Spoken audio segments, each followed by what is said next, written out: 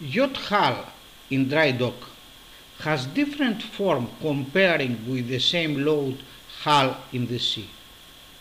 Hull deformation strongly affects the alignment.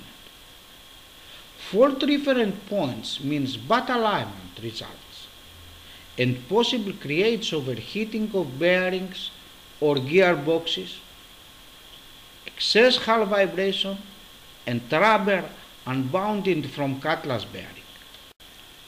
To achieve success alignment, first of all, we define by laser the elastic line of the yacht hull, includes decks and bulkheads in the sea, and then we copy this in the dry dock.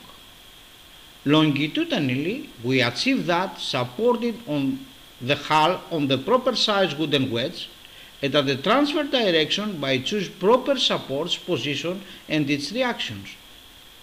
Yachts dry docking by lift, the copy are controlled by lift belts.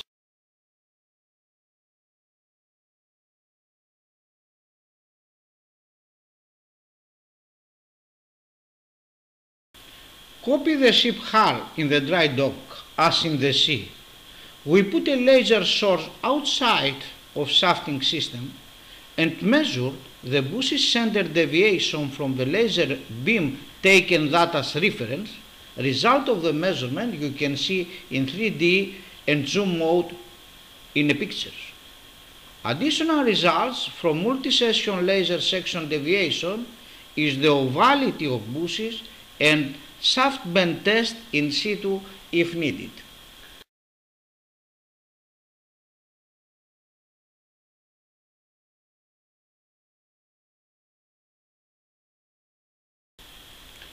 In addition of bush's center deviation, the perpendicular deviation of reference beam with the gearbox or main engine output flange measured as well, and jack-up test carried out by load cells at its intermediate bearings.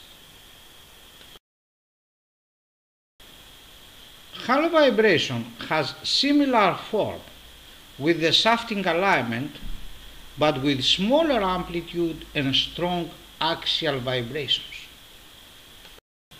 For twin screw or twin jet yachts, the parallel of both shafting and center line vertical plane of the hull is of the main importance.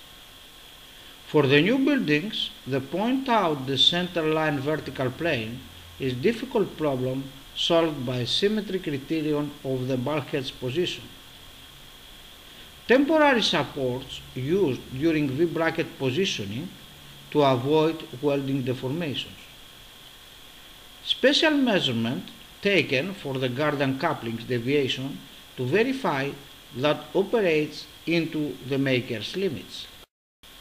For shafting systems, direct coupling with main engine, the thrust bearing position is the most sensitive action for the alignment.